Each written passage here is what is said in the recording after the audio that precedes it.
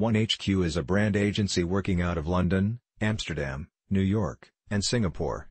A team of 70, they specialize in innovation, branding, packaging and activation, and have partnered with organizations such as Unilever, Nestlé, and Tesco. Toni Papaloizou is 1HQ Creative Technical Director. We caught up with him to ask about his job. Hi Toni. Please describe your job. What do you do?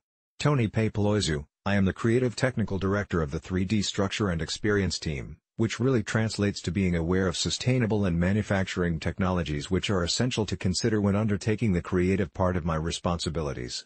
In fact, we expect all the team to do this, so it really is a joint activity. Better understanding translates into more rigorous and compelling solutions. Whereabouts do you sit within the organization? Who do you report to? Toni Papaloizou, I report directly to Mike Webster, Director of 3D Structure, although it never feels like a traditional hierarchy as we have worked in a collaborative way, honed from over a decade working together at Seymour Powell. What kind of skills do you need to be effective in your role? Toni Papaloizou, 3D designers need an incredible bandwidth of knowledge, and a degree in industrial design is a fantastic grounding. This includes a mix of hands-on skills like drawing, model making, an understanding of materials and manufacture, to problem-solving and strategic design. That knowledge base never stops increasing as every new project brings new learning, 3D design uniquely so, as you will often work in several different industries and categories over a career. Tell us about a typical working day.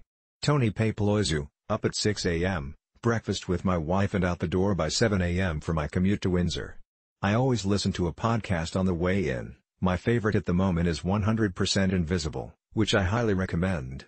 Mike is usually in early as well, and we invariably sit together with the first of several cups of tea and go through a presentation or some work that either of us may need another perspective on. And then it's a rush through any emails or messages, some from colleagues and clients in Singapore or Thailand. I deal with anything immediate before I can get on with current projects. Our fantastic client service team do a great job of stopping the designers being overwhelmed with client requests, so we can get on with the upfront design. I count myself lucky that I can still do hands-on design work and not just manage other designers. So much of my day is spent furiously sketching concepts but always working with the other 2D and 3D designers.